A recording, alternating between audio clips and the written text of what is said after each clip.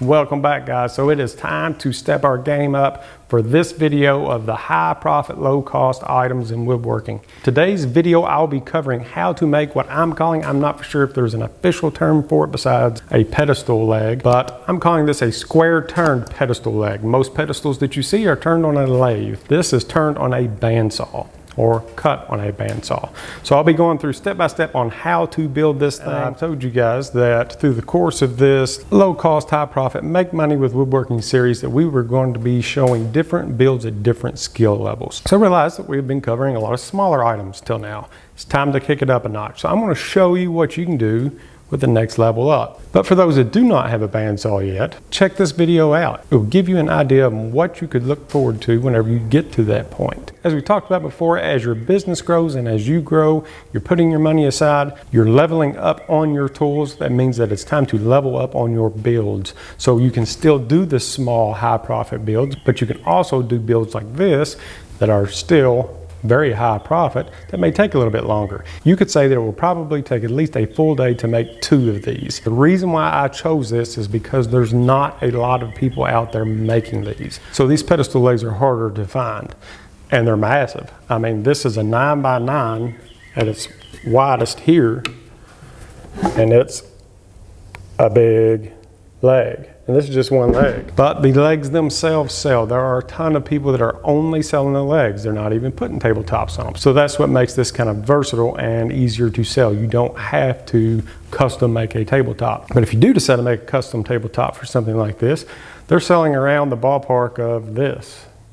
And almost every table that I looked up that had this size legs were around this price. So what makes this such a high profit item is that you can essentially make a set. So 2 of these with 7 2x10s, just standard 2x10s that you are going to pick up at your local big box store. You do not have to go to a specialty wood shop to get any of this. This is standard construction grade material. So for this build, it took me 6.5 2x10s, and that's for 2 bases, not just this one, but 2.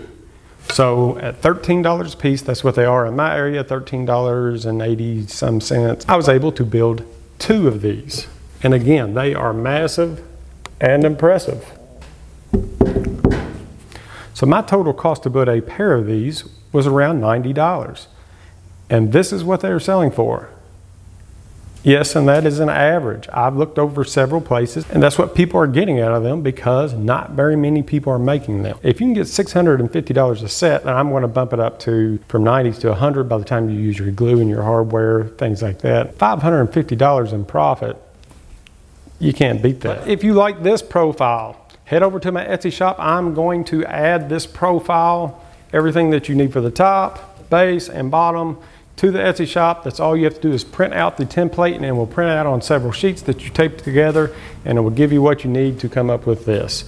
Or design your own, get creative with it, put your own twist to it, make something different. So before we dive into this build, thank you guys for sending all of the photos of builds that you have done to the brag board. If you haven't heard of it yet, I'm gonna drop it in the description, but anything that you make that you are proud of, send me a picture of it. I want to see your projects. Send them to the email that I'm going to put in the description, and I will check them out and add them to our brag board. And let me tell you, there has been a ton of response for this. I love it. I'm getting tons and tons and tons of pictures and stories that go along with the builds. Like I said, all of these are going to be printed out. I'm going to post them on my oversized board in my shop here. And again, that's my inspiration to keep doing what I'm doing. And just for an example, these are some that I received this week. Look at all of these different builds built by different people across the world, putting their own twist into some of the things that we have discussed.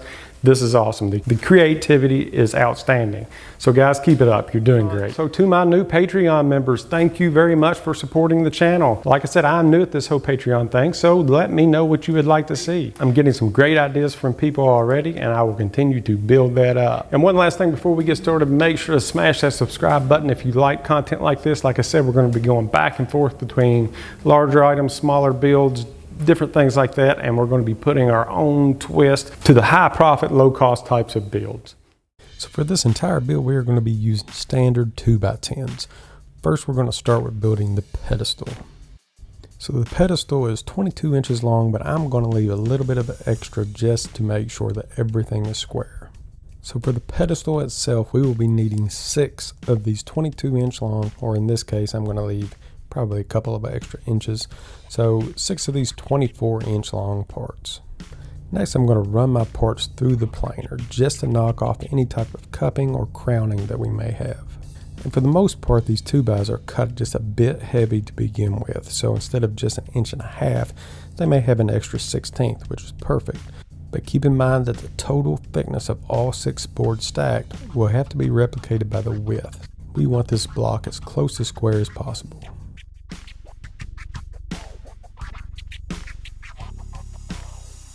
And now I'm just going to rip the sides off of these boards just to match the thickness of all 6 stacked.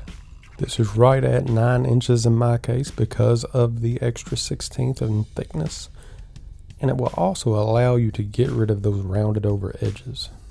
Now let's get this block glued up. And for gluing up blocks like this, you do not want to scrimp on the wood glue. So you see that I'm actually covering every square inch of this and actually reapplying it. I'd rather have extra glue drip out than not have enough glue on and this thing come apart while I'm working it.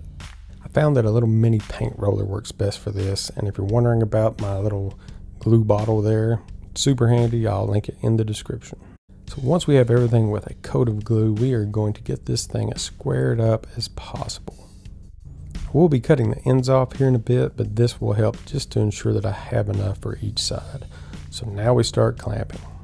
Once everything is good and dry, let's go ahead and take our block and head over to the bandsaw. And this is where I will cut this down to exactly 22 inches. I need these ends to be square. And I made this template out of a 1/4 inch ply. It is exactly 9 inches wide and the profile is on one side. So that's all that I have to do is flip it over and trace out my profile on the opposite side. And we are actually going to be turning this block over and over and putting this profile on every edge. And what you're seeing me do there is just take a different color marker and kind of, zigzag through the offcuts. The cutting method that I'm going to be showing you today will actually require you to re-glue these offcuts back in. So these little marks, they'll come in handy. And I usually leave one side without the little squigglies because my other 3 sides have them. And now let's start making sawdust. So basically, just like a jigsaw or a scroll saw, you're just figuring out the angles and the cuts that you need to make to be able to follow your profile. And sometimes you cannot get to some of the angles that you need. So you may have to flip the board completely over and do it from the opposite side. And again, make sure to keep up with these offcuts because we're going to be gluing those back in.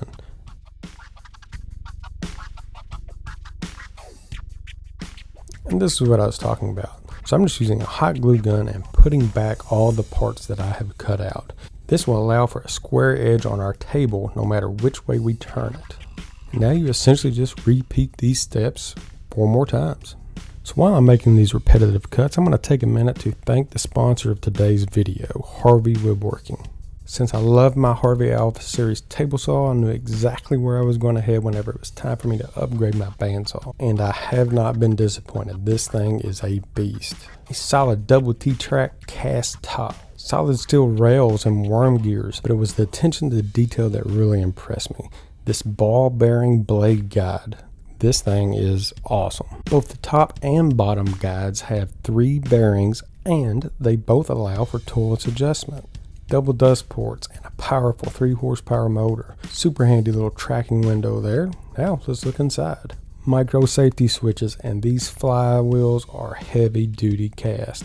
These things are monsters. Reinforced steel frame, dust brushes for both the blade and the flywheel, and even a foot brake so you don't have to wait for this thing to wind down. And this extra large high-low fence, it glides like butter. And because this table is solid cast and so heavy, they even installed gas pistons to assist in adjustment. And so when you're looking at a new tool, look at that. Look at that attention to detail, because that is going to tell you a lot about the machine itself as well as the company. Okay, so let's recap here. So we have made all of our cuts on all four sides, glued this back together, and now it's time for the unveiling. So I'm just knocking off all the glued on parts. This is kind of like opening a Christmas present.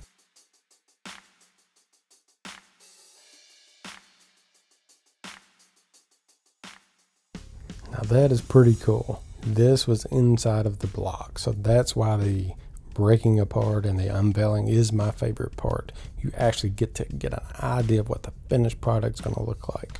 And talking about favorite parts, this is not one of them. So the next step is sanding, and you will have to do a lot of sanding for this piece. So keep in mind, the more intricate that your profile is, the more sanding you will have to do. But this is what it's starting to look like.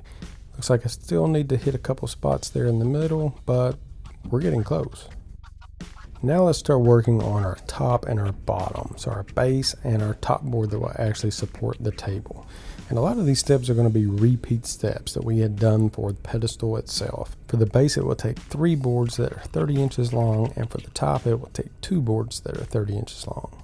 Really, the only difference in board prep will be the edge trimming. Since the top of my profile is only 8 inches wide, the top board will be cut down to 8 inches wide.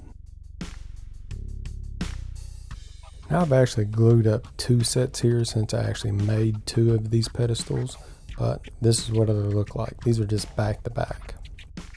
Since the edges of these boards are what are going to be seen, and we're really not going to be doing too much more to them, they need to be square and presentable. So this can be done on a joiner if you have one, or even on a table saw. Now let's transfer these template designs over to our material. We're going to start with the base, and essentially you're just turning the material on its edge and tracing it out. So for these, the template only needs to be traced on one side of the material.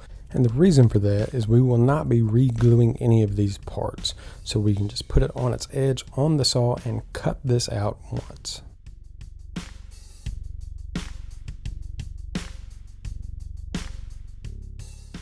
And back to sanding. Now to attach the bottom and the tops to this pedestal, we're going to be using lag screws. So if you decide to make these to sell, you would actually ship them unassembled. So you would just pre-drill your hose, send the lag screws, and it would cut way down on your shipping. So I just drilled 4 holes into my base, and now I'm just going to make a countersink. I also need to pre-drill the base itself so it does not split when we put in these lag screws.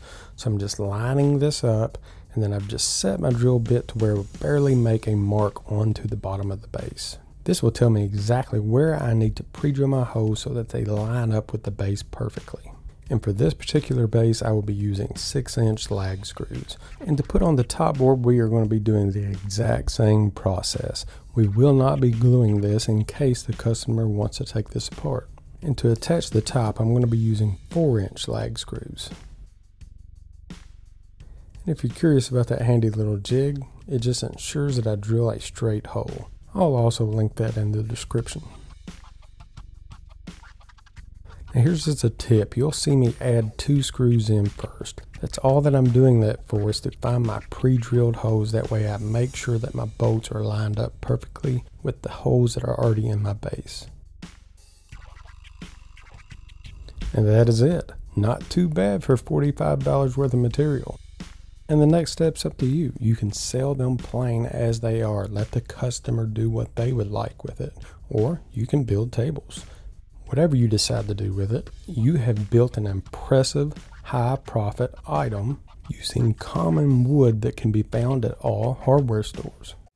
Thank you so much for watching, guys. But if you've taken anything from this video at all, make sure to smash that subscribe button, hit that notification bell, and let me know what you would like to see next. I actually have some really cool ideas for a build with a couple of these. And you know how we roll on this channel, it is going to be different. Until next time, guys, keep producing, keep putting out the items that you are comfortable with and the items that you have the tools to build. Keep going, keep this momentum going. Build up yourself, build up your skills, and in that process, you are building up your tool inventory, okay? We have gone over several high profit builds that you can be setting the money aside to build up and save up to buy your next tool up. So until next time, guys, go out there, use the tools that you have to make the items that you can. And if you find an item that you do not have the knowledge to make yet, learn how to do it somehow or another. I don't care if you have to hit up a local woodworker and volunteer just to learn how to do something. Do it. It's worth it. Knowledge is invaluable and it's something that you can keep and pass on forever. So until next time, go out there and learn something new, guys. We'll see you.